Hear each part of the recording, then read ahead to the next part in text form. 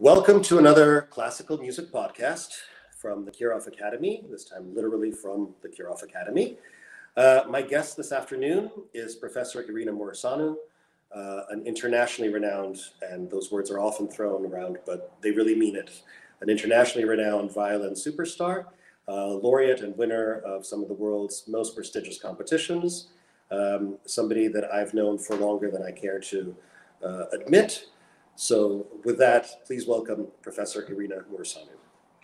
Thank you, Emil. And you should say that we're colleagues, because in this profession, we all at some point become, we run into each other in competitions, and then that's what it is. We are colleagues, and we're all kind of working for the greater good of the violin world, at least.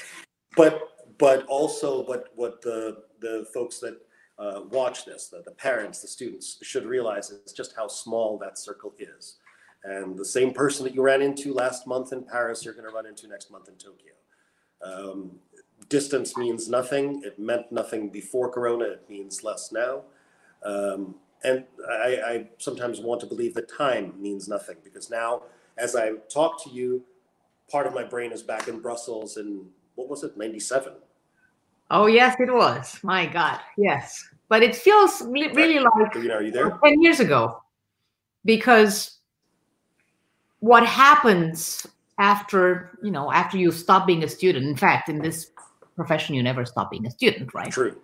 But at least officially, you're not a student anymore, then the real fun starts, which is you are actually starting to figure out who you are as a musician. Hopefully, as a violinist, you would have figured out by then. I don't think so. Well, but that's why we were doing competitions too. I was thinking about that this morning. Why were we doing competitions? Were they fun? I guess in a skewed sort of way. They were. In a kind of adrenaline-fueled sort of way. They were very useful because, yes, you're right. This is where you will meet your colleagues. This is where you get to know who the people in your generation are.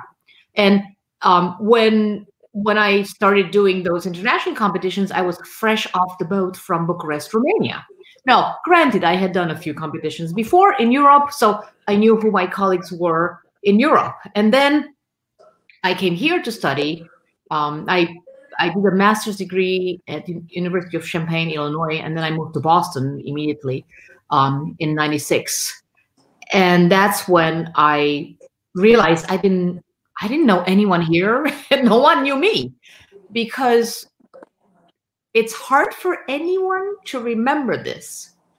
But Google did not exist yet. In fact, I always say, when I came here, I didn't know anything, because it was the pre-Google time when you couldn't just sit down and put in the keyword schools of music in the United States. So I knew someone who offered me a scholarship, and I just knew that Champaign, Illinois was somewhere close to Chicago. Now, of course, coming from Europe, somewhere close to a city in Europe would be like 40 kilometers. Exactly. So, well, little did I know that somewhere close to Chicago was about 2.5 hours. But anyway, but that's another story.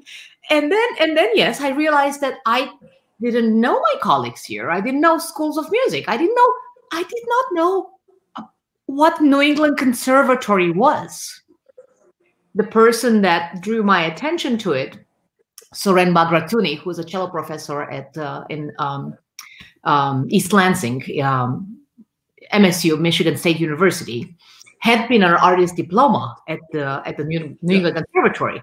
So when I started looking for schools, then again, I was looking at, this sounds so antiquated, the big volume of Musical America, the listings of schools of music, and trying to make sense of what could I go next after I was done with my master's degree. And Soren Bagratuni said, by the way, have you ever heard of New England Conservatory? I said, no.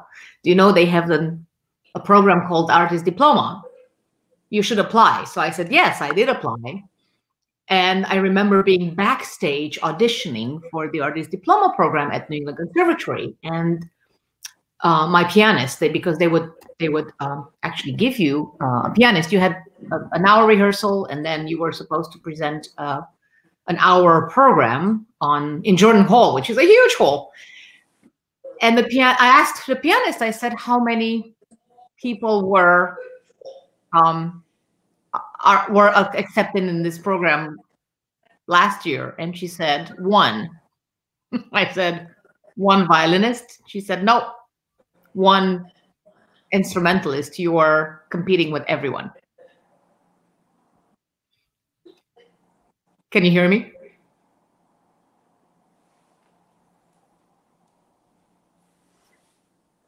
Irina, we're having extreme connection difficulties.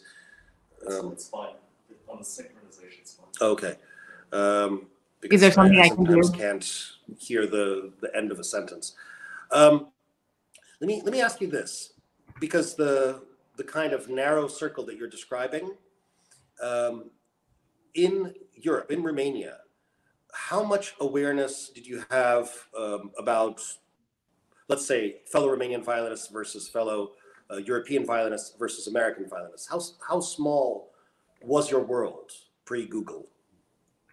The world, it was basically relegated to Europe, because that was the easiest way to, first of all, that was the landing spot, mostly Germany.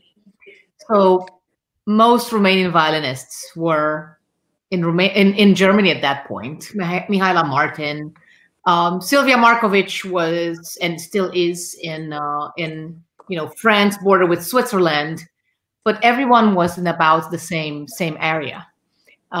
So very, very few people in Italy, a few people in Spain. I mean, I just remember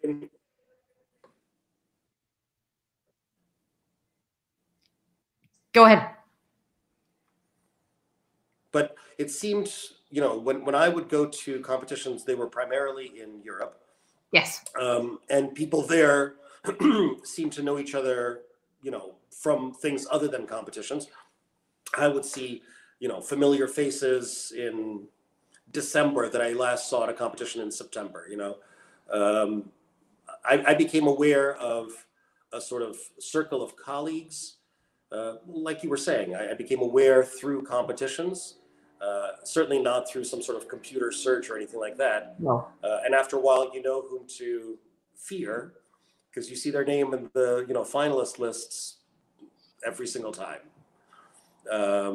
So you arrive and you see so and so, and one spot in the final is reserved. Well, it was the system of honing instrumentalists back then in Romania was kind of the opposite of what we're doing here, where everyone has a chance. Everyone is allowed to pursue their musical studies.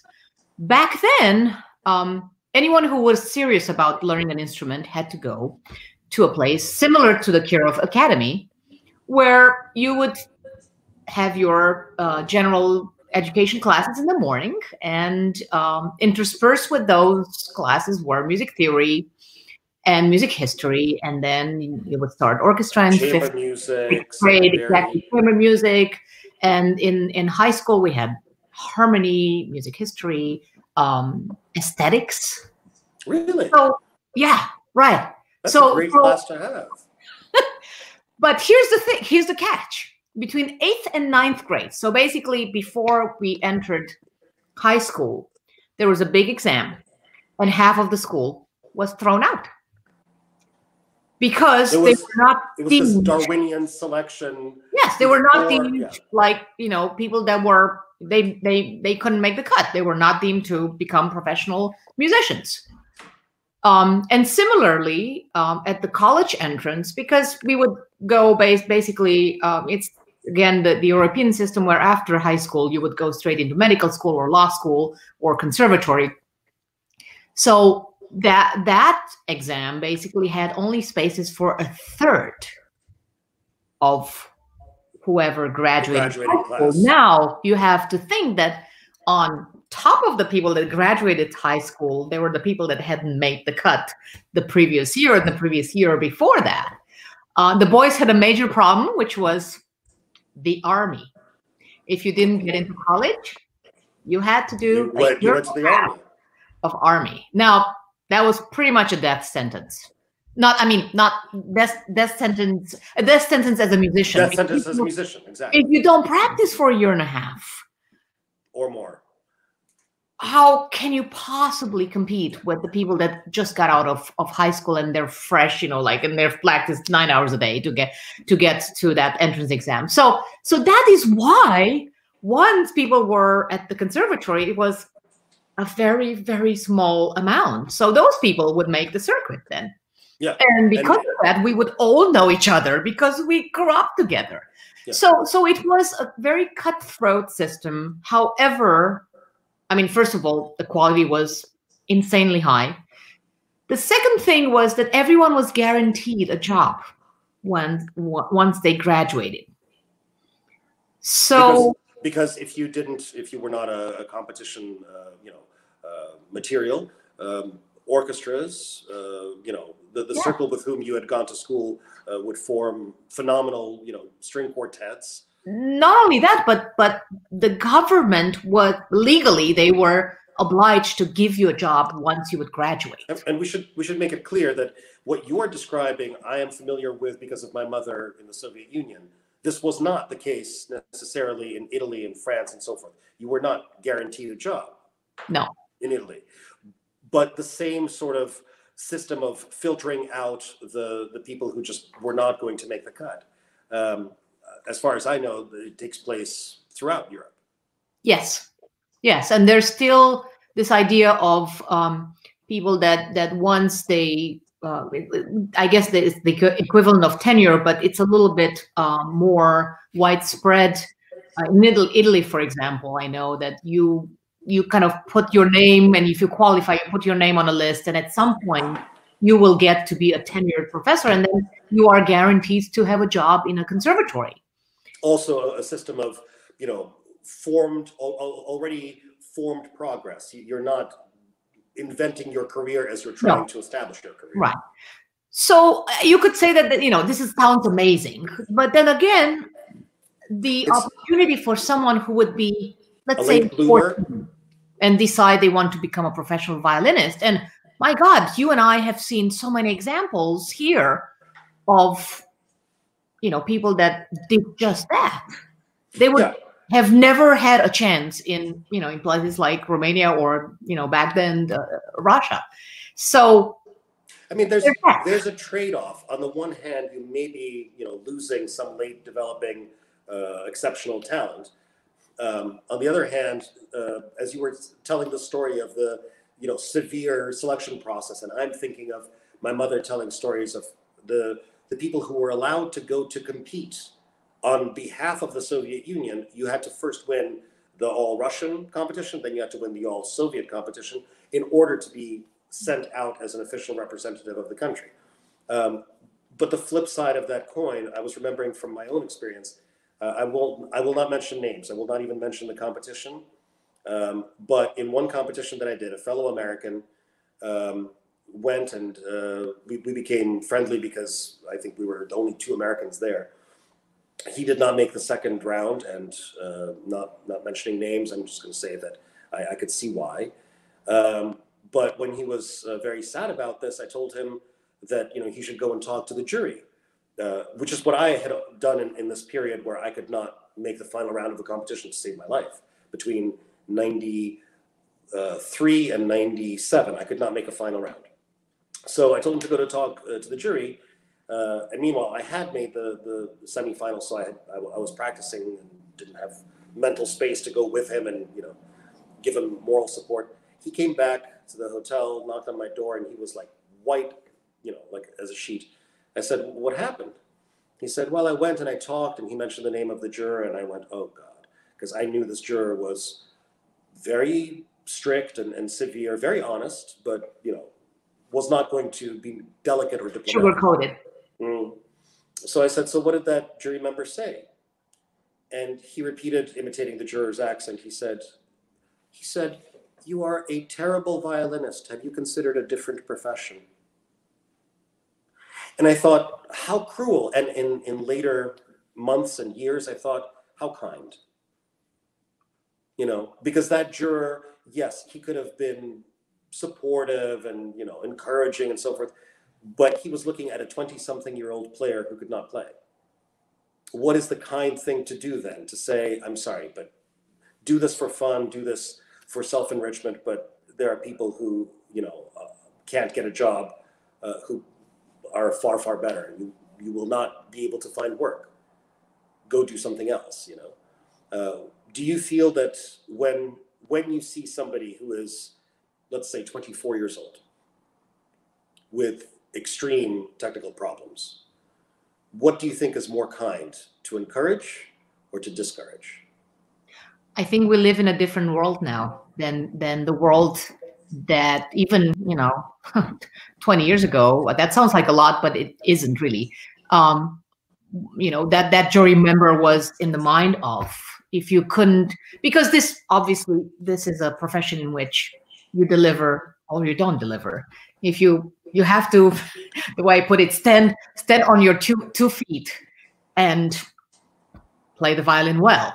There's no excuses. You're not going to go on stage and say, ladies and gentlemen, by the way, you know that my aunt got sick and my dog, and it's my music, and there's no such thing. You play well or you don't play well, and there's really no fooling around. Pretty much, you know, people will know if you can deliver or not. However, and this is where everything changed, and I think everything changed the second internet came around. The multitude of, let's just stay with violinists, of violinists that are now on the face of the earth that are winning competitions. Do you feel like you read the Violin Channel and every day there's a new winner of another competition? I do, or at least every week.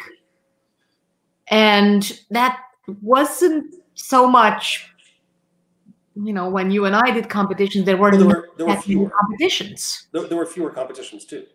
Exactly. There were not that many competitions. There were not that many violinists. There were not that many aspiring violinists. And then also, the way you would make a career was, it wasn't necessarily one path, but the path was clearer than it is right now. People now make careers by having a big personality. Now, of course, they should also be able to play the violin, and many of them do. But I feel that there's more, you know, more roads leading to Rome than there were when you and I.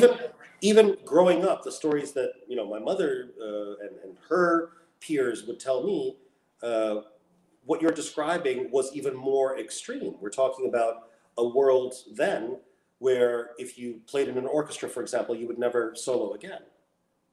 You know, where the sort of class distinctions between, you know, soloist and chamber musician and orchestra player were far less permeable. You know. Exactly. I mean, you see now musicians that have a solo career, but they also become festival organizers, or someone who's an orchestra musician, but all of a sudden they are into arts management, and people that become very famous because, you know, they have amazing YouTube videos. When that video of mine went viral with, like, you know, 2 million views or something, and people are like, aren't you frustrated that you've practiced and labored and worked, and the thing that gets all the eyeballs is you playing some Bach E major with your son on your arm? I'm like, you think? Yeah, I'm a little frustrated. But it doesn't matter. It got you up there.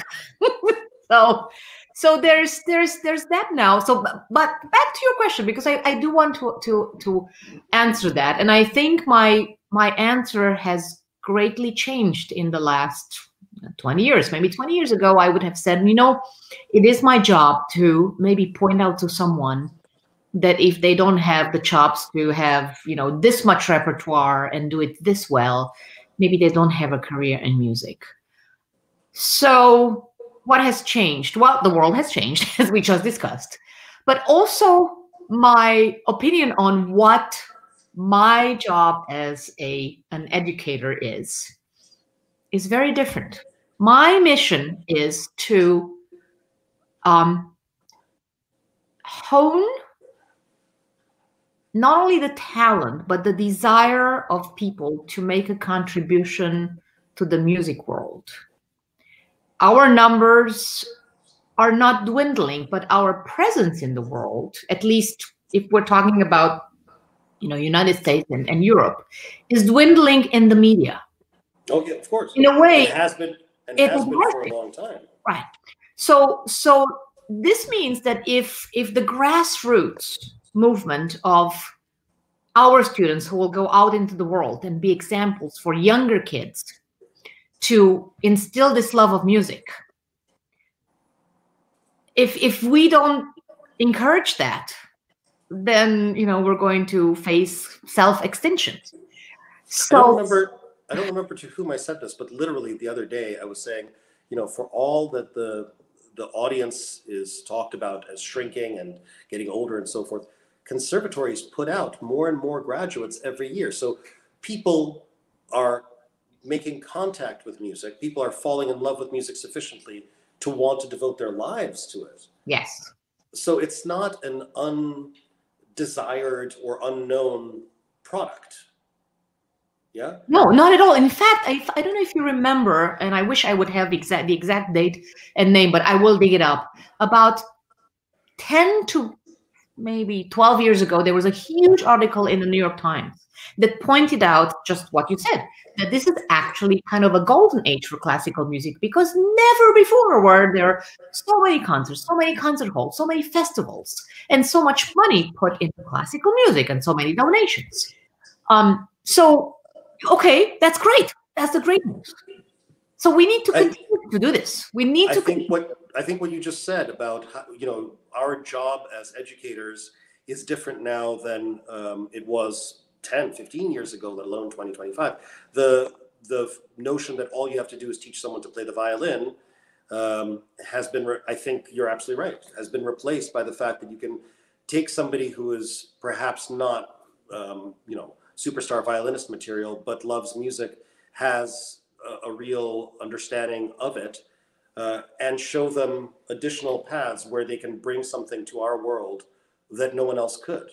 Absolutely. And universities actually are the perfect place for that, because some of my undergrad students, maybe they'll become doctors. Well, these will be our audience Those doctors members. will be the sponsors of their Exactly. Maybe they're going to be violin collectors. My God, how many doctors do you and I know that have huge collections of violins, or scientists in general? There seems to be a love. Mathematicians. That has endowed my chair at the university is, went to law school, but has a string quartet. So there's that connection between us and the world. The number of lawyers and doctors orchestras in any large city, what parents and students should know. Those are the people that went to conservatory and then decided, I love music, but I don't want the uncertainty, or I love music, but I'm not strong enough to deal with the emotional challenges of pursuing a full-time musical career. So I'm going to, as a doctor friend once put it, I'm going to use my medical practice to support my musical habit. Right. So our mission as educators is to really instill the love of music, and encourage people to go as far as they can with it, as far as their desire and capacity, potential can lead them to, and to perhaps open some doors and some vistas that they may not have considered.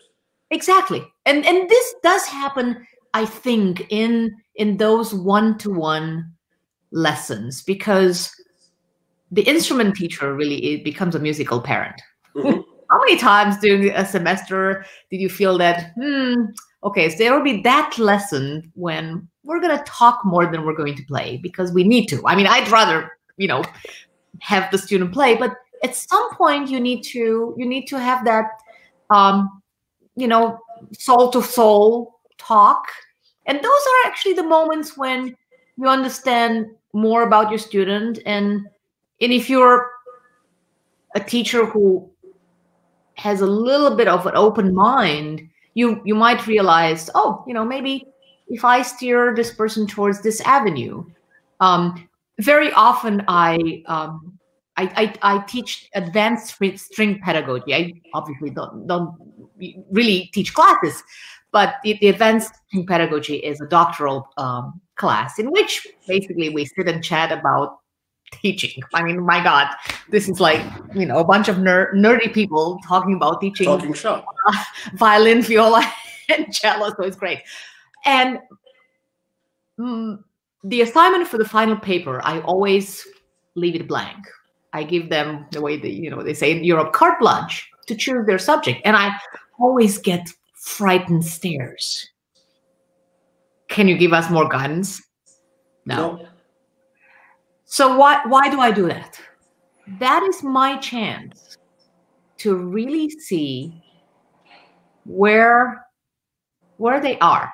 What draws them? When I did a doctoral degree at the New England Conservatory, one of our seminar professors used to say, "What's your beef?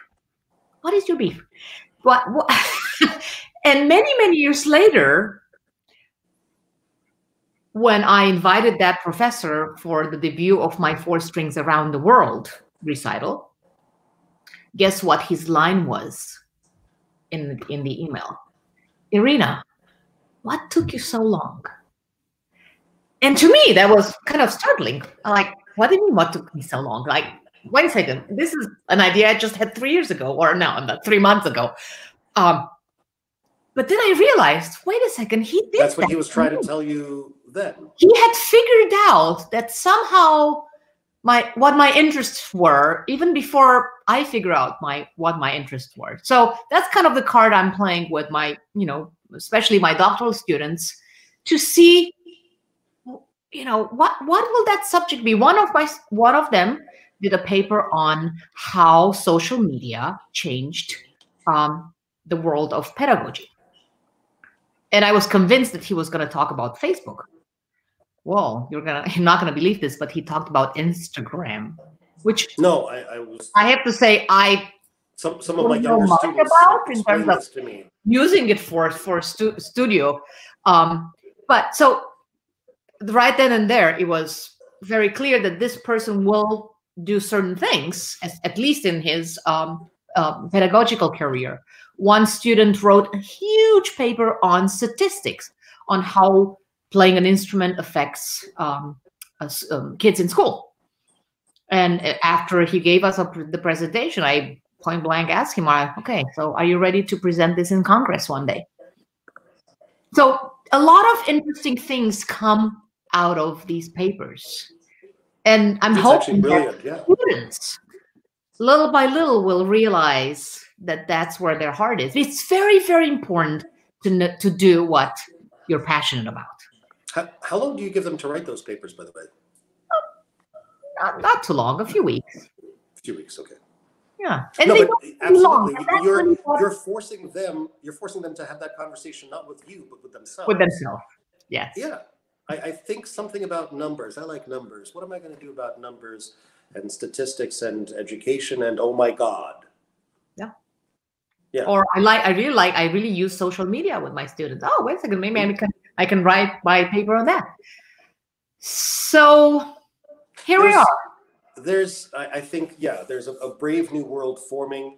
I again totally agree with you. The internet's change was not the end of it, and I'm pretty sure that Corona is not the end of it either. No. But certainly, we are experiencing as an industry a systemic upheaval. We use words like fundamental and systemic a lot, but really, it is a rethinking from the ground up of the role that music will play in the 21st century and how we are going to enable it to play that role.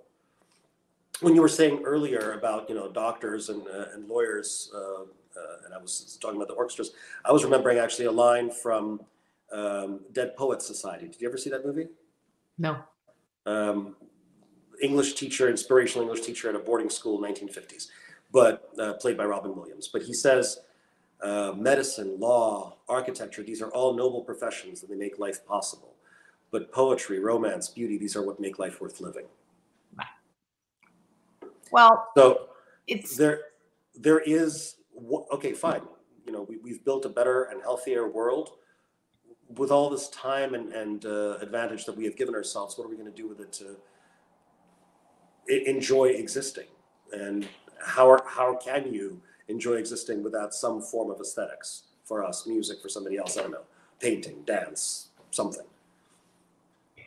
There is a very interesting speech that Carl Polnack, who was back then the dean of the Boston Conservatory, gave to the incoming freshmen, and it went viral. It's very easy if you just how do you spell Polnack? Polnack, Paulnack. If you just write Polnack Boston Conservatory speech, it'll come right out.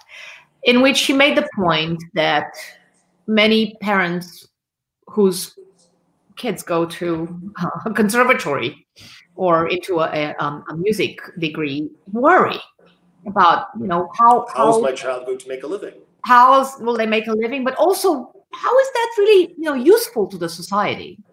And of course, he made the point that, of course, have you ever been to a wedding where there was no music? Or how would you imagine grieving without music? Or if you remember the happiest moments of your life, you know, they're usually attached to a piece of music. You know, if you listen to music that you played in your youth, you immediately get that jolt of youthfulness, of energy, because it brings back so much. You go back in time. But then he said something that's so powerful. He said, you know, if you would be an emergency room doctor, one night someone will come to you with, you know, having a heart attack. You must have read. I've read this section. I've read, but I've not seen. Please. And you know, if you're prepared as a doctor, you will save that person's life. But think of this: maybe someone one day will come to the concert hall with a broken heart and a broken soul, and it might be up to you to uplift their. I don't, you know, maybe it's not a perfect quote. It's not word for word, but that's exactly. But it might be up to you, and you should be ready. It might be up to you to save their soul. That evening, listening, you know, to you on stage might make a life of a difference for that person. So there's that, you know, hoping that maybe if you do that for one person in your audience for every concert, my God, wow, that really is worth living. The feeling that you know, you have made an impact on a life, just because it's not measurable necessarily in a number, heart rate, you know, improved test score, it doesn't mean that it's not measurable. It doesn't mean that there aren't pass along effects. And going back to what we were talking about earlier, that one moment when you are standing on stage and making that difference, that one moment is made possible by how many different hands and hearts and brains and wallets and, you know, hours and so forth. The hall has to be maintained. The concert has to be announced. The orchestra has to be paid. The tickets have to be sold. You know, there are so many different facets to that one perfect moment where you have the performance of the Beethoven that you've always wanted to give. And of course, everyone is saying, well, what now? Because now there are no concerts. So what happens? Well, for example, you and I might not have had the time to talk right now because, you know, we'd be off playing or out, you know, doing our jobs, traveling and performing a concert. Portals to the world have opened. Portals to audiences, don't you think? Portals to the audience. A lot of audience members who would have maybe not liked to drive in the dark downtown where there's no parking, or where the Kennedy Center charges $23 for parking. I always park across the street. Really? You have to tell me where afterwards. Spot zero. Tell me where afterwards. Don't tell them because I want that parking spot. Yeah, go on. But concerts, are usually late. I mean, God, 8 o'clock. I think it will become my life mission to change 8 p.m. to maybe 6. Come from work, have a cocktail, have a concert, go to dinner, and digest the concert you just heard. Exactly. Yeah. So a lot of these audience members are actually watching concerts being. I don't remember which.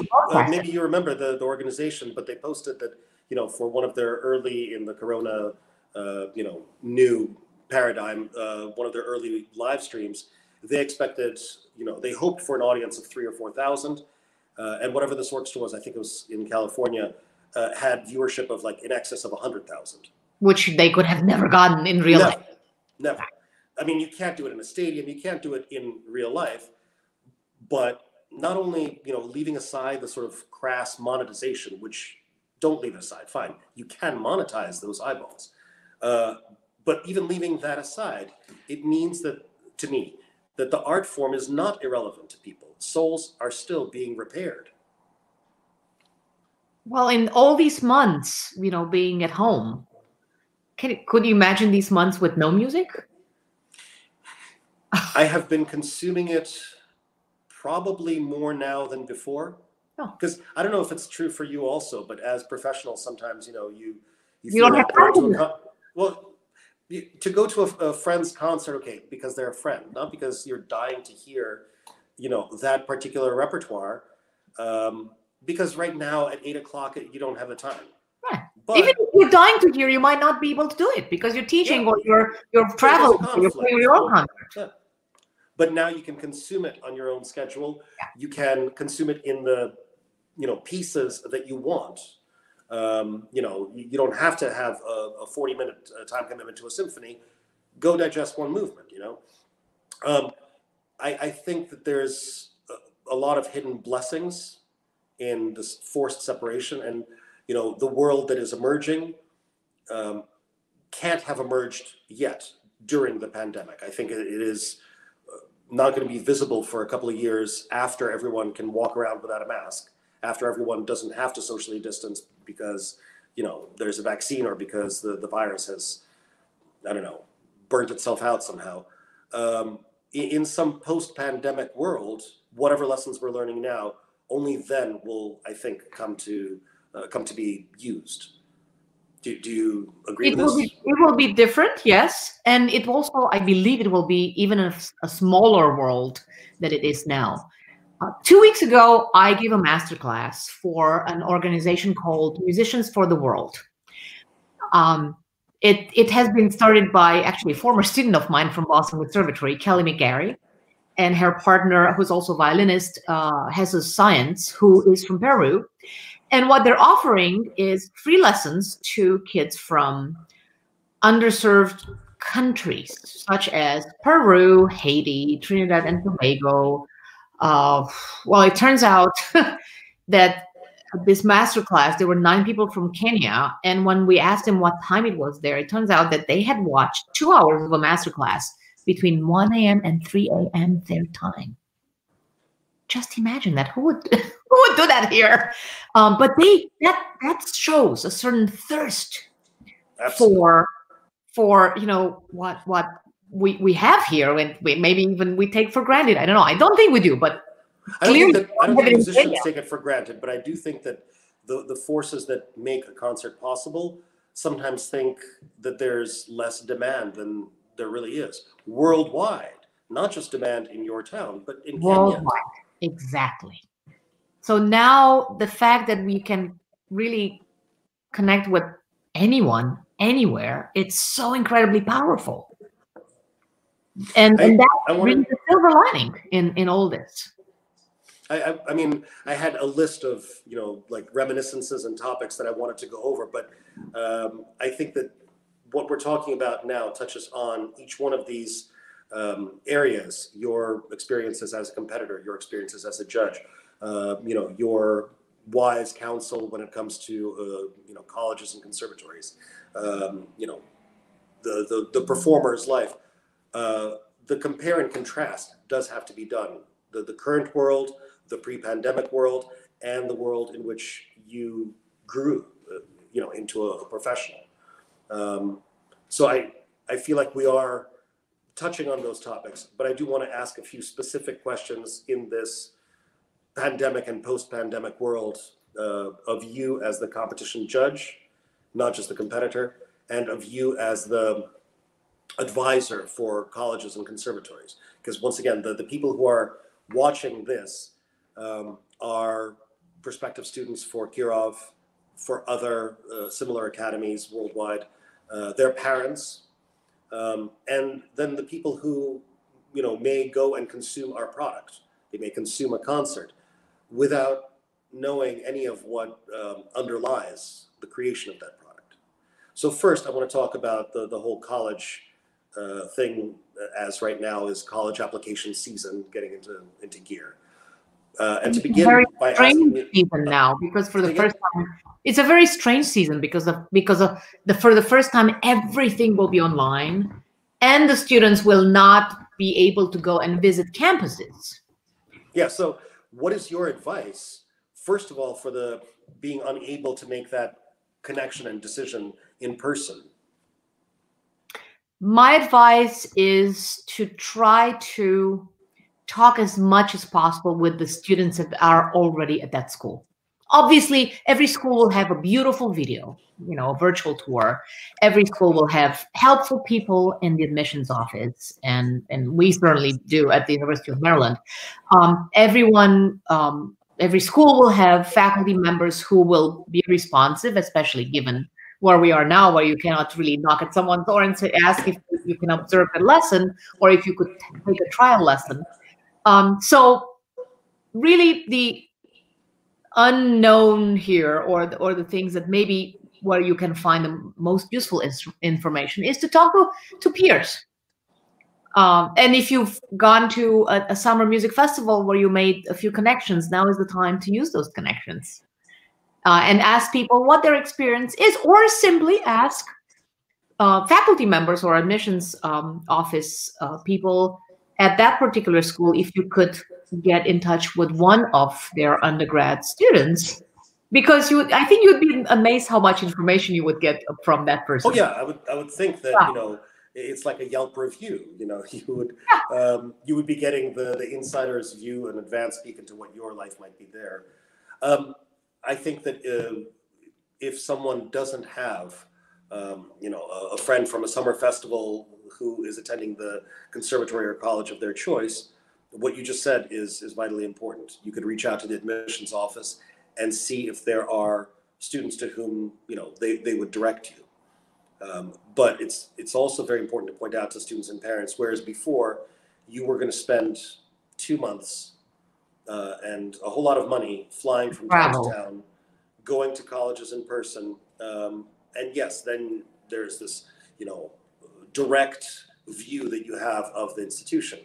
You don't have that direct view now, it's filtered, but you can do all those tours in 2 or 3 days. Yeah. And maybe faculty members will be actually more willing to give you that trial lesson, because now it's, we don't have that, the campus tours and that other personal connection. All the auditions are going to be previously videotaped. We talked a little bit about this with you. Was it last week or 2 weeks ago? Oh my God, weeks, like days. And trying to make a good impression. That doesn't necessarily mean that you have to spend a lot of money going into a studio. Just try to play in front of that camera as if you're playing for a live audience, because really all that matters is for people to see your love of music, that you enjoy playing the violin. That's really going to be the most striking thing in an audition. It always is. I was going to go there next about, when you are watching these videos, what are you watching for? But let me backtrack first for the advice to the student in making the videos, to not let your point just pass by. I want to underscore this. you don't have to send the video that you make today. The video that you make today for admission to the University of Maryland is a video that you watch, self-judge, maybe see yourself, to paraphrase Robert Burns, see yourself as others see you, and hear yourself as others hear you, and then make another video. You can always use the one that you made yesterday, if the one that you make tomorrow is not as good. But you have a golden opportunity you did not have pre-corona to put your, not just your best foot forward, to put your informed foot forward, where you know what you sound like. In the best light. That's true. It's amazing. I mean, that's actually a huge advantage. And probably with less nerves, Well, in competitions, what would I have given to be able to say, you know what, that sucked, and that's not me. I'm going to play for you like the way I played in the practice room 2 days ago. Yeah, exactly. I'm going to send, everybody says this, and they're all very surprised when you tell them, yes, this is a common sentiment. Professor, it worked in the practice room. Yeah, it worked in the practice room. But that's why you never, when you walk the hallways, you never listen to what comes out of the practice room, because everyone sounds like hyphens. Yes. It's mind-boggling. I've learned this. You just walk. I remember, again, I shouldn't mention names, but I remember standing with somebody who's a very well-established, concertmaster for major symphony orchestra right now. Backstage, both of us were finalists in this competition, and the person who ended up winning the competition was practicing. We're all in the finals at this point. We're all nervous. At that point, I still smoked. I'm chain smoking. We're trying to tell stupid jokes. We're trying to be super cool. Of course. Yeah. And at one point, he just puts down his cigarette. He goes, "God damn it! Can she not play one note out of tune?" I know, it's scary. It's scary, but also the reason why we did those competitions is that at that young age, no matter how critical you are of yourself, you're still you do have a little bit of the youth, daring innocence. You don't think too much about things; you just do them. Kind of the way we learned how to play an instrument in the beginning. Don't analyze. There was definitely.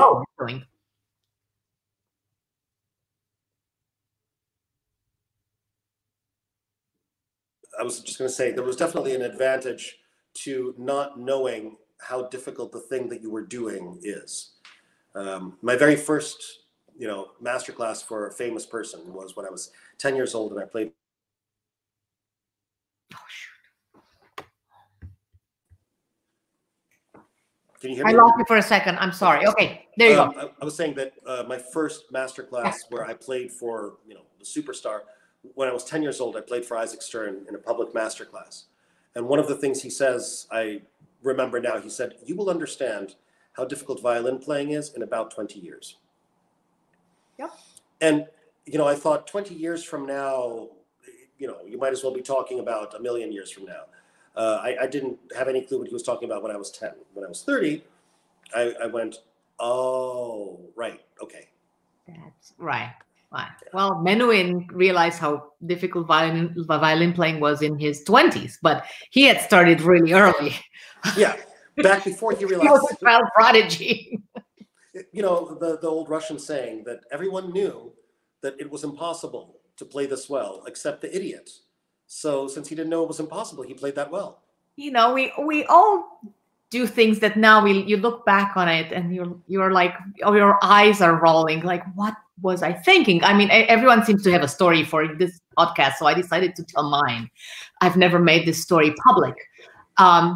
Andrew Haveron has his going into first round of the Queen Elizabeth competition drunk, which of course it's an urban myth. It was not true, but I can vouch for that, by the way. I can vouch for that. I was there. He was not drunk. Yeah, no, no, of course not. No one would do that. I don't think. I mean, that's pretty much suicide right there. So when I did a Montreal competition, and that was maybe, I cannot say it was my first major competition. It wasn't, but anyway, it doesn't matter what I was thinking. Clearly, I wasn't thinking. I was convinced that I was not going to make the semifinal. So I never bothered to learn the imposed piece, which of course was a Canadian piece because it usually is from the country of, where the competition is. Guess what happened? I did make the semifinal. So how long did you have to learn the piece? I think about 48 hours. By memory, right? I'm not sure, but I have very good visual memory. Memorization is never a problem, or at least back then it was. I almost have photographic memory, which is good and bad. Good because you can learn things very fast. Bad because ask me 2 weeks later, I don't even know how the piece starts. It's the way it is. There's always an advantage and a disadvantage. So I had made the semifinal, and I didn't know the imposed piece. And of course, I started learning the piece, and I was very lucky that Anne Apperson, who was there with someone else, she was there with Subin Kim. She took pity on me. I don't know why, and said, "Okay." She was not even, she was not the person that was supposed to play with me. I had someone else from the competition, but she took pity on me. She said, "Okay, listen, do you want to rehearse for half an hour? I have half an hour. Just come in. I'll play with you." I'll always be grateful to her. I should reach out to her because I don't even know if she remembers this story. Anyway, so I had one rehearsal with her. I had one other rehearsal with the pianist from the competition. And then it was my turn to play in the semifinal. And I put this piece first because I figured whatever happened. Yeah. So I played it. And at the prize ceremony, there was a prize, of course, for the best interpretation of the obligatory post piece. And guess who won that prize? For freshness. Because I hesitate to say this story because then, of course, what's the lesson that my students would learn from this? I guess, you that you should do crazy things. Not really. But sometimes because you haven't burdened yourself with all of the baggage, your performance is, all joking aside, the freshest. It was probably, yes, it probably did not have any tension, no, overthinking. I just played the piece the best I could with, the most amount of musicality, and it probably came out really well. Would I advise anyone to do this? Oh God, no. Of course not. Am I slapping myself for having even the courage to do that? It's insane. But it does show that actually I was probably, maybe here's the lesson. I was probably ready to do this. You were ready to. In this business, it's not, you'd never get lucky. It's not like, you get a call from a conductor that, is asking you if you can replace someone in a week to play this concerto. And you're going to say, "Oh my God, I'm so lucky." Well, you're lucky only if you're ready to replace that soloist and play the Brahms concerto in a week or Tchaikovsky concerto. So I guess I was actually ready at that point in my career to learn a piece in 2 days because I was probably, I had not only practiced so much before that, and it was in good shape, and my brain was in a good shape, and I could focus in such a way that I could do it. But I had enough repertoire by that point. And that's something maybe we should talk about because it's important for young people to know that it was not daunting and incapacitating for me to learning the actual mechanics of learning a new piece is something that you had practiced. You hadn't practiced the specific piece, but the general concept. I was not. Yes, I was a little lucky, but I was out also of curiosity. ready to do it. The Montreal was before the Queen Elizabeth. Yes, it was. Yeah. So we should also point out that in the Queen Elizabeth, that experience in Montreal must have served you in good stead, because in the finals, again, for the parents and students who don't know, in the finals of the Queen Elizabeth, they give you a piece. The finals last about a week. They give you a piece. You have 1 week. You have 1 week to learn a major work with orchestra, I might add, where you are cut off from the world. You do not have your professor on speed dial. You are not allowed contact with anyone. You can practice as much or as little as you want, but you are sequestered. And the whole point is to find out how well you will play something, how well you will learn something that you don't have in your ear because there aren't any recordings. You know, I remember I came in to sign some paperwork after the semifinals and the piece was lying on the table and they were like, no, you cannot. You cannot look around. I couldn't even glance at the manuscript, you know. I ended up memorizing. It was a pretty gnarly piece and I ended up memorizing it because I like playing things from memory. It's easier for me. And apparently no one else had played it from memory. So when they took the stand, I heard in the audience a gasp.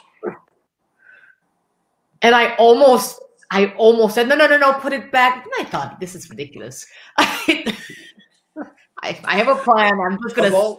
Of all the things that I wish I could learn from you, that ability to memorize would be top of the list, because every time that I walk out on stage and I am nervous, the one like first, second, third thing that I'm nervous about is memory. Well, I mean, there's many ways to memorize, and I've had that discussion with my students. There's oral memory. You'll remember how a piece sounds. There's muscle memory. You remember how a piece feels. That's how most young kids learn. There's visual memory. And then there's logical memory. How many times did people ask you after a concert, how is it possible that you learned all those notes?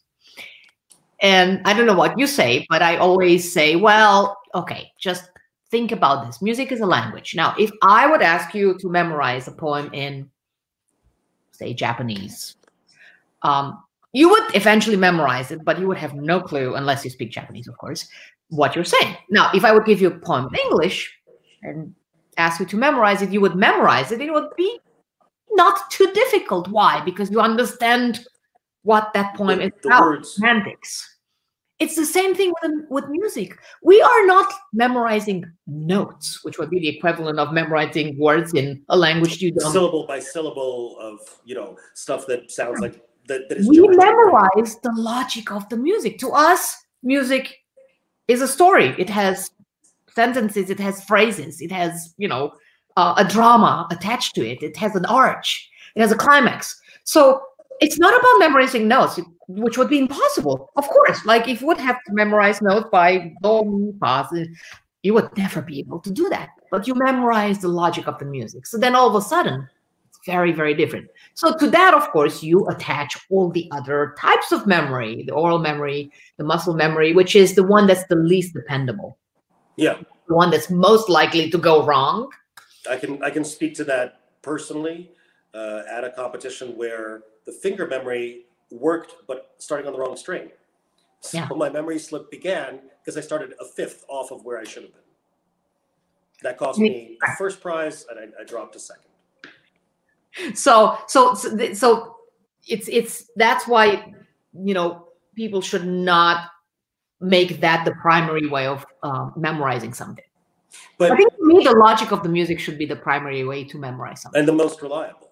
Yeah, but right there, again, I want to, for viewers, I would like to underscore something. The reason for all of the classes that Professor Muresanu mentioned at the beginning at the conservatory in Romania, the reason for theory, the reason for oral training, be it called solfege or ear training, the reason for aesthetics, the reason for music history, the reason for analysis is, it's not just to memorize, but it's so that the stuff that you play is not, if you are American, a poem in Japanese. It is a poem in English. It is so that the thing that you are trying to make sense to the listeners first makes sense to you.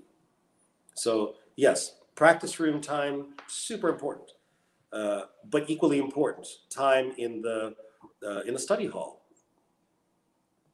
And my secret weapon, if we can call it this way, etudes. Interesting. Why? Should we open that can of worms? It's not a can of worms, but It's not a can of worms. Butterflies, actually. I believe that my ability to learn pieces so quickly, or even to memorize, even though, of course, we do not memorize etudes, but sight reading was made on etudes. I was fortunate enough that in my training, my teachers gave me lots and lots and lots of etudes. You know, I started with learning positions with a sit etude, and then went to Kaiser, and then went to Fiorillo, and But you went from Kaiser to Fiorillo? There must have been something in between. There had I to. think there was Klenk. There must have been some other, maybe Easy Mazas, Easy Dankla, Yeah, the maybe first probably Mazas. Dankla Opus 84. Yes. Because now I realize how I always thought Fiorillo was something very easy until like now we have actually a Fiorillo project in my studio, and I'm practicing them as well because hey, why not? And I'm thinking, wow, these are really hard. Some of them actually are harder than the road etudes. But Yes. oh my God, did I ingest etudes? I ate them with breakfast. How many per week? One, at least one. Just one. At least. With my students, I try to basically do it rolling. So at any Sometimes time, you they've do got two or three. Yeah, if you do Rod and Kreutzer at the same time, you can do two. If you do Yeah. Garnier and Daunt, you can do one of each. Or etudes addressing different technical Exactly. things. But the etude that you assign this week is due in 1 week. The etude that you assign next week is due the week after. But in between, they're working on two etudes at the same time. So there's so much coming Yep. out of etudes. I cannot really I cannot emphasize the importance that I believe etudes did for me. I mean, I pretty much could sight read, and I don't think I have ever practiced orchestra music. And people always make a big face, but I didn't need to, because if you are able to play etudes, orchestra music, I mean, okay, noodling a passage 10 minutes before the rehearsal starts, that's not really practicing. That's just like looking at it. So Yeah. So that's what they will.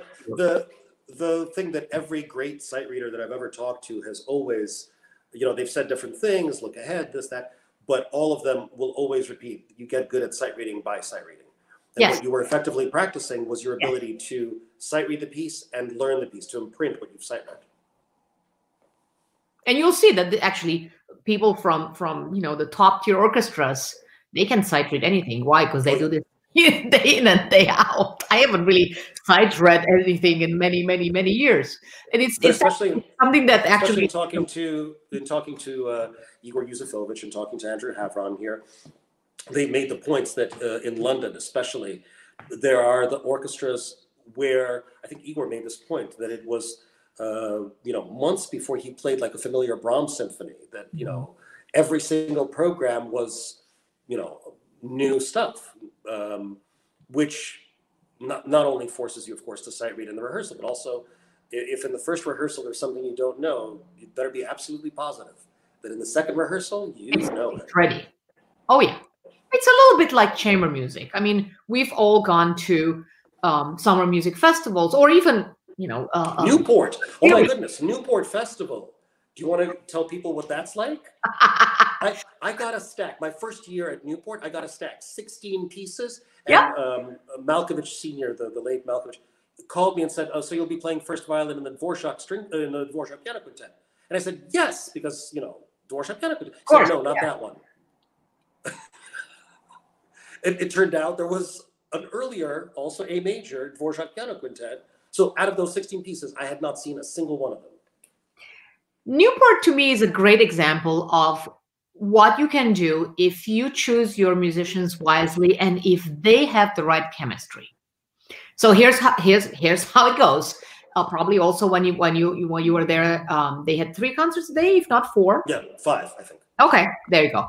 So you might play in 2 concerts every day, and in between you might have another 2 or 3 rehearsals. For each piece, you would get 1 full rehearsal and then 1 half rehearsal, just so that right before the concert, just that you remember how it goes and today. Who you're playing with, Yeah. and then you get thrown on stage. So this sounds like an insane formula. Who can do that? Well, again, if you choose your musicians wisely, and if they really are willing to go there, magical things have happened in you. Oh yeah. Where the electricity in the air and on stage, because you go to the place where you don't even have time to get nervous, but you have to have complete and absolute trust in your colleagues. And that's where magic happens, because there's that immeasurable bonding on stage. I had never felt that anywhere before. You know, well, because we're usually playing with people that we're used to playing with.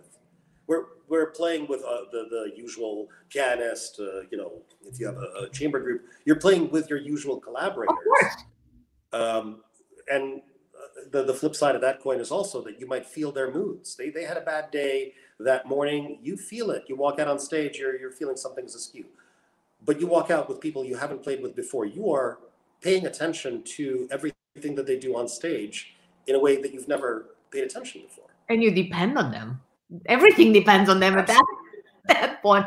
So I call Newport Festival the summer camp I never had, because it's exhilarating to walk in and out of that. So you know, like you literally get thrown in the ocean, and you have to, you know. The learning experience for those of us foolish enough to think that we're done learning, we're not done learning. No, you never are. And funny you should mention that it's the summer camp. Malkovich actually said to me the first time that I went there, he said, I want you to think of this like as a summer camp. You're going to be living in a dorm with the other musicians, you know, and maybe you've met some of them before, probably you haven't, you know. It was definitely a feeling of throwback. And the unwinding after the concerts on the porch of the dorm house. We should also tell the audience that the dorm is an incredible mansion, which is right across the street from the Breakers, which happens to be the biggest mansion in Newport. So it's actually quite a luxurious summer camp feeling, where everything is taken care of, because musicians, all they have to do is to show up for rehearsal, and you know, everything else is taken care of. The food, the driving to the mansions. And anyway, the bonds with the audience members who come there, especially every summer, they book a hotel and they're there and they're in the first row listening and smiling. It's quite incredible. I mean, that, of course, those are the things that we miss right now. That personal connection. Yes. But this is also a way to enforce the grassroots movement, so to speak, and to ensure that, you know, I've learned how to make my own newsletter. Why? So first of all, you know, to keep in touch with my friends, the people in the network. Second of all, because of course I couldn't afford to have a PR person anymore, because I haven't had any income from concerts in, what is it, 8 months now? It's been 8 months. But that actually gave me the chance to make everything more personal. And to realize, first of all, who is on the mailing list. I had not glanced at that in probably many years. But now I feel closer in many ways to the people in my network because of that. Doing things, of course, as a Pro Music Foundation artist, that requires every artist to play 2 community concerts for each public concert. I had done many community concerts. I played, you know, in hospices, in retirement places, in Hong Kong. I played at school for kids with mental disabilities. You know, in places where music really matters and makes a difference. That, you know, one day someone with a broken heart will walk in the concert hall and you will make a difference. So I've had that feeling. I know the music really does make a difference. But nonetheless, this time was different, when musicians really felt like they had to step up. In Boston, there was this wonderful series called Notes of Hope, which went on for a month. And every night there was a different musician playing as a way of thanking people in the healthcare community in Boston. And at the very end of the video, which was a little performance with a verbal introduction by the artist, at the very end you will have the little Zoom squares where the musicians were clapping, and that is so you can look at it. Notes of hope. You just Notes of Hope. Google Notes of Hope. All the videos are there. Actually, the last performance was Yo-Yo Ma, and it's so moving. All these musicians clapping for people in the medical field. It was kind of a great thing and very important to feel like I have to do this. I was there, doing something solo, and I was there with the Boston trio, my ensemble, and this feeling continues to we've all done our fair share of videos for various endeavors, either festivals or other charities and so on. In my chamber music class at the University of Maryland, it became clear even before school started that people were not going to be able to rehearse in person, or very little. In fact, that was the case. We had about 2 weeks from the moment when we were allowed and the moment when we were shut down again, which was this Monday, November 16th. It was. So there was very little time for people to actually rehearse. However, in this chamber music class, because we realized that the goal was to have video recordings of the movements of the pieces that people were playing in small piano ensembles, we also thought it would be helpful to the students to feel like their music is shared with someone, that they have a goal for making this project, that it's not just after all are they something for a grade. And many of the topics in the class were addressing big questions, such as how can we stay relevant as musicians? What is the musician's role? Is a musician a social justice force? We don't have all the answers, but I felt it was important to ask these questions and talk about them.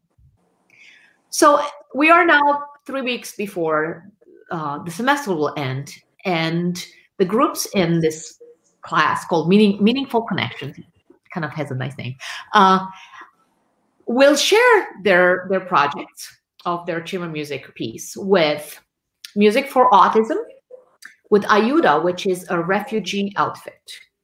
It turns out that one of my neighbors worked for this, and I realized she did, and then I contacted them. So the duo that will be providing a video of the piece, it's Rebecca Clark Morpheus for viola and piano, and it turns out that the violist's mother is a Vietnamese refugee.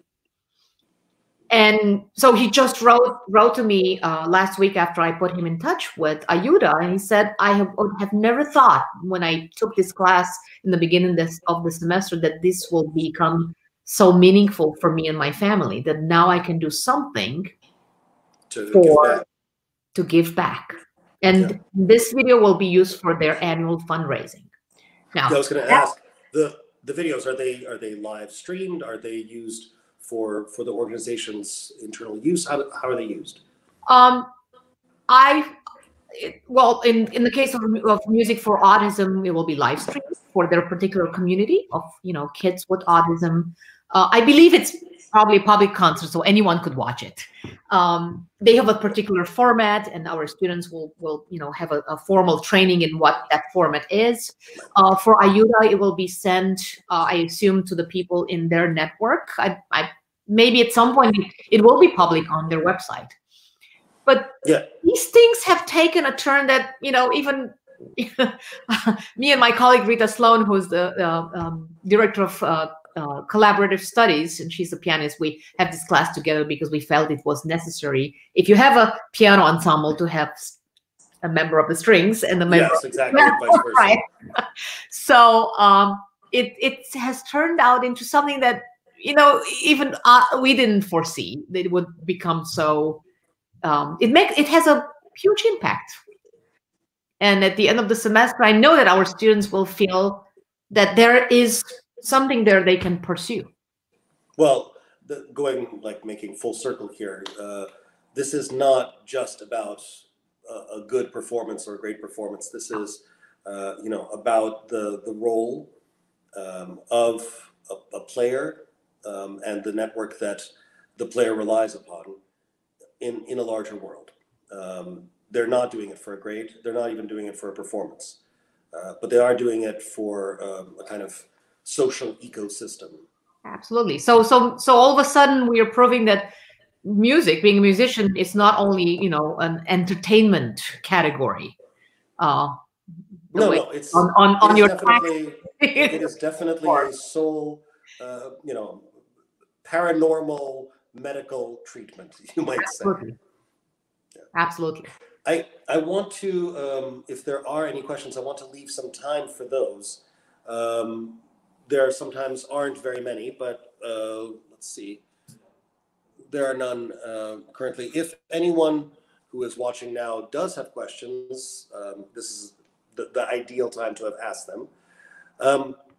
I think the only thing that I haven't really touched upon at all, and it feels kind of anticlimactic to touch on it now, but I would like to take advantage of your presence while we have it, is the experience now as a judge. So we talked a lot about, what it was like to be selected, whether in a competition or for the conservatory path in Romania.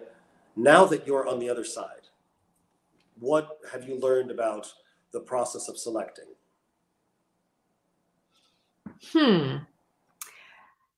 Again, it's about what that person has to say. If someone walks on the stage and there's life in the music, it's always compelling. No one on any jury will want to be the note police, because first of all, you feel stupid in front of your colleagues, right? Yeah, we are not accountants of notes, are we? That's not why we're playing our instrument, to have a nice little check after each note that we got. Who cares, really? And who said that? A great performer, that I cannot wait to make my first mistake on stage, because after that I'm free. Because mistakes happens. Everyone has an accident on stage, but it doesn't really matter. I mean, people said that actually Horowitz's best concerts were actually after the concert, when he started playing his encores. That was really what people were there for the encores. I mean, obviously you take it with a grain of salt. I mean, I think any pianist would want to play the way Horowitz played in any concert. Yes. But exactly the way, any violinist will want to play the way. No, but it's when they metaphorically loosen their tie. It's when they metaphorically loosen their tie and become unbuttoned, and suddenly you are allowed access to a part of their soul you're not usually allowed. So it's not really about, as I said, a rigid sort of computer type of counting in which you get penalized for mistakes. It's more about what you bring to the table as a musician. Actually, once you're on the other side, will you be able to play in a meaningful way for your audiences? That's what. Do you find that now? Do you find that now? After having judged competitions, auditions, and so forth, do you find that now you look back on your younger self, who had perhaps a different set of priorities, with don't you wish you could go back and have a chat with yourself? I don't even know how I played back then. I'm not even sure I would want to listen to anything. Maybe it was I once listened to last movement of the Ravel Sonata in Queen Elizabeth, and I thought, my God, back then I could really play the violin. And then there's times when I feel, my God, if I could have only played this Bach back then, or I would have understood Bach the way I understand it now. Right. Or if I had this vision about my repertoire back then, maybe it doesn't really matter. I mean, you should be who you are at that age. Choose your repertoire wisely. Make sure it does represent you. Actually, that's a point that's worth making. It's important to put yourself, like we were talking about college auditions, in the best possible light. If there's a passing caprice that maybe you don't think it's as impressive on paper, but you play better than the other one who is, I mean, it's still a Paganini caprice. Who cares? If you play what you play best and with most gusto, and that's what will be most successful. Yeah, I think the repertoire selection, playing to your strengths. I mean, I believe that you still have to take into account the fact that if you play the world's best accolade concerto, I'm sorry, it's still the accolade concerto. It's not, right. There are levels that are understood to be present in what you're saying. There's only so well that you can play the Vivaldi A minor concerto. That said, everything that you play should show, first of all, that you command the instrument, and equally, first of all, that you genuinely love music, that you're not being, forced at gunpoint to record this program for the audition to the University of Maryland. Absolutely. You are doing it because your dream is to give your life over to notes. And sometimes, the individual touches happen also when you play your 20th century or 21st century piece. You have a choice, and you do see a lot of people's personality depending on what they choose. Well, yeah, to match your story about not having learned the obligatory piece, and what that said both about you and your, if somebody had known that on the jury, I would think that would be equally illustrative. Not only did she just learn this piece in 2 days, and what does that tell you about this woman's ability to play the violin, but also what does it tell you about her view of herself and of the future, that she came in, played, and thought, well, that's it. I'm not going to the second round. I wanted to match that story. I can wrap with this story. A mutual friend of ours, who, well, he probably will not hate me for telling this story, so I'll mention him by name. I might know. Pretoria. Yeah, yes, I knew exactly who that was going to be. Did he tell you about his Chrysler competition win? I know he won the Chrysler competition. I know he won with Sibelius, if I'm not wrong. Yes. But what you may not know is that Florin, and what our listeners don't know, is that Florin is the sweetest man in the world, and sometimes a little bit absent-minded. So he showed up at the hall for the final round, and the final round of the Chrysler is in 2 parts. 6 finalists play their concerto with piano.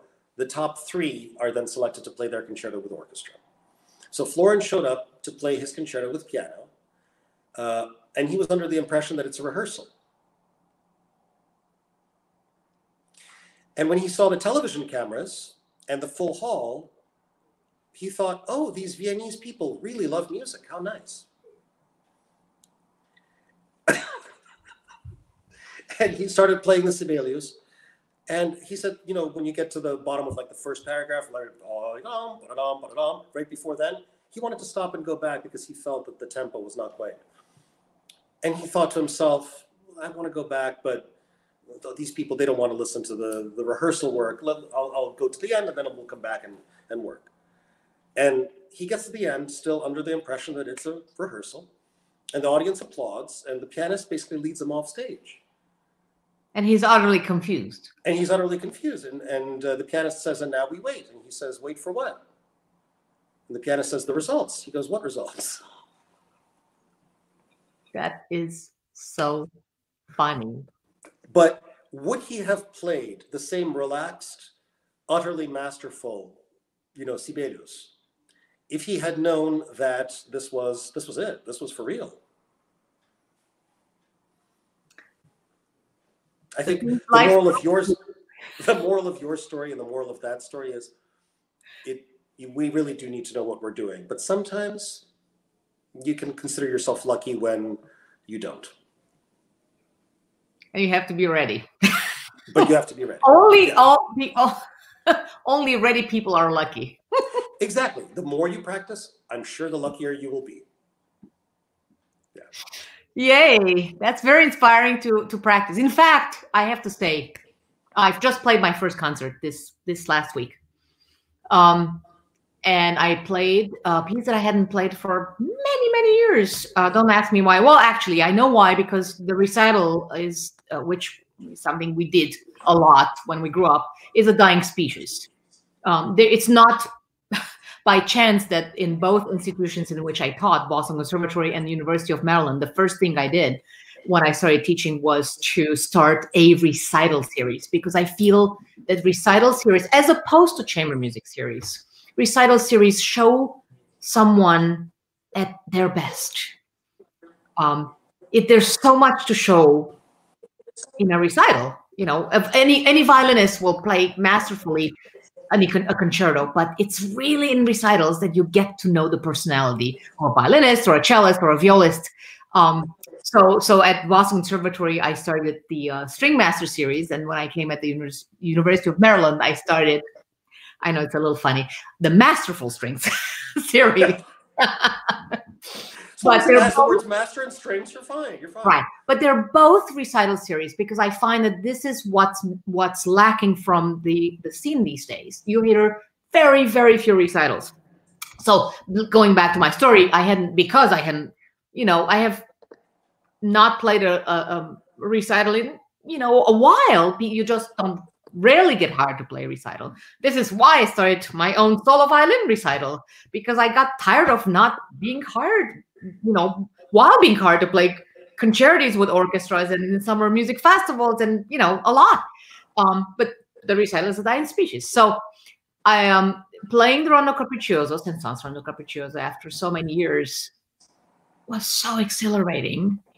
And it really got me practicing the way I don't think I've practiced like this since I was in high school, because I finally had time to practice. Every time you would, I would have half an hour, you would find me with the violin in my hand. Such a wonderful time for self-reflection a little bit. And it's such a different experience to come back to something you knew. And then you re-examine it, and you discover things you never knew you knew, discover things you never considered. Yeah. But I feel that, now so many of us are ready to go back. Maybe we should end with just this. We are ready to take music. When music stages is ready? Huh? Concert stages back. Yes. When the universe is ready for the concert to come back, I think the music will come back, and my optimistic self says stronger than before. Absolutely. That's a good positive note to wrap on. Absolutely. So, Irina, thank you, first of all. Thank you for all of your time. Thank you for all of your advice. There are so many things that I wish we had even more time to talk about, that perhaps we can do a part 2 of this conversation. I would love to. Sounds good. Until then, be well, you and everyone else. Stay safe and mask up. Absolutely.